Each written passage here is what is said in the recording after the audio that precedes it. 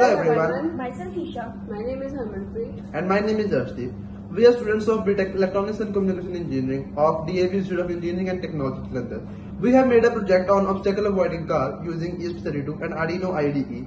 We have used different kinds of sensors, motor driver and servo motor and many other things in our project. They have both have done the hardware part of the project and I have done the software part, that is the coding part of the project. And let me give you a closer look of this project. Well, this is a obstacle avoiding car. I have used servo motor, ultrasonic sensor, motor driver which is L298N driver and ESP32 and a breadboard.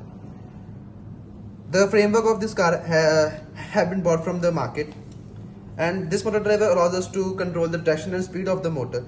We have used the HCSR0 for ultrasonic sensor. This sensor has two main parts, the echo pin and the trigger pin. The trigger pin transmits the waves and the echo pin receives the transmitted waves. It detects obstacle when the trigger pin transmits the waves and it gets collide with the obstacle and reflected back towards the echo pin. The reflected waves are received by the echo pin, which gives the input to the ESP32, and the ESP32 gives the input to the servo motor, which rotates on observing the obstacle.